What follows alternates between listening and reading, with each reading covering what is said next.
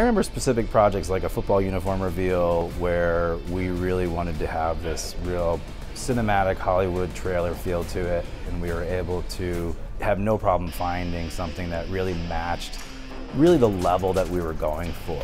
We needed the breadth of the APM library, and it offered that immediately. A lot of services, whether they're free or they're near free or however they tout themselves, really do have a limited library in the end, and you start hearing those same songs across everybody else's content as well. And I think we've been able to find unique pieces of music that have really been able to integrate, and APM's been a great partner with that.